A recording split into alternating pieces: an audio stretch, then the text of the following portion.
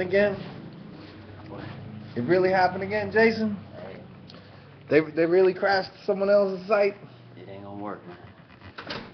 They really crashed someone else's site, huh? It's not gonna work right now. Wow. They're trying to fix it though, so we'll see. Wow. We can't even do the interview because they thought their usual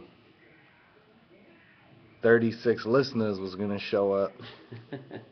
Nah, it's CherryTree. Probably about 36,000. What's that? 360,000. But they didn't know about the army.